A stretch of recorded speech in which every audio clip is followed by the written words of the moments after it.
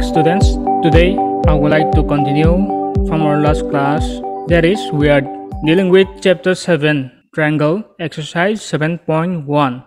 So today we'll be solving one question, that is question number 6 from exercise 7.1. The question is, prove that the medians of an equilateral triangle are equal.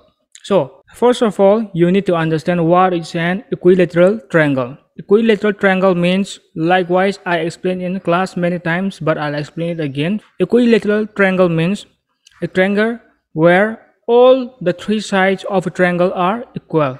Understand? So in a geometry, the first and the most important is figures or diagram. So let's draw the figure. According to the question, they give us a triangle. There is equilateral triangle. We are having an equilateral triangle ABC, and the question states that the medians means there is more than one median. So the first median is AD, second one is BE, and third one is CF. So the first and the most important steps of geometry is figure. Let's get down to the next step. There is solution, and the first step of triangle is given. Given means anything that is given in the question we have to write down.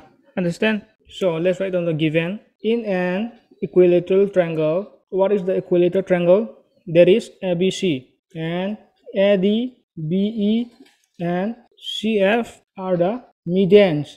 So in given, we are writing everything that is given in the question. We didn't take anything from anywhere else. And the second step is to prove. What do we need to prove? Let's see the question. Prove that the medians. What are the medians? The medians are AD, BE, and CF.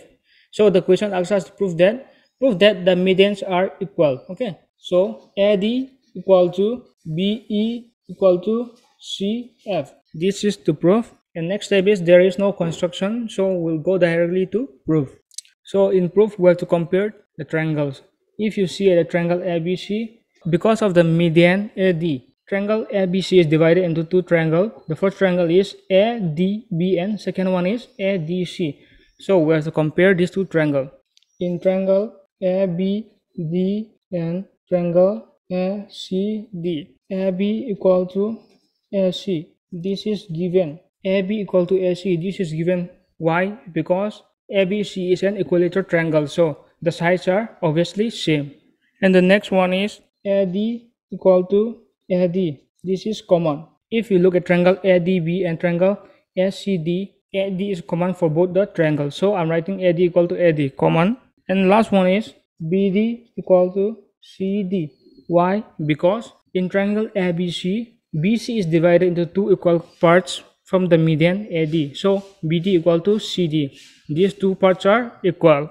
So now we can use by SSS side congruent theorem. Triangle ABD is congruent to triangle ACD, implies angle ABC is equal to angle ACB.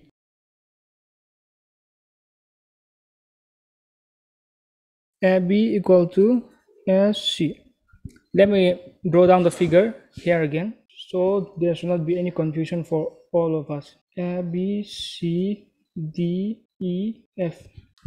Now, if you look at the triangle, there is also two triangles. Okay, the first triangle is EBC, and second one is FCB. So we have to compare these two triangles. Now, in triangle EBC and triangle FCB, angle EBC is equal to angle FCB.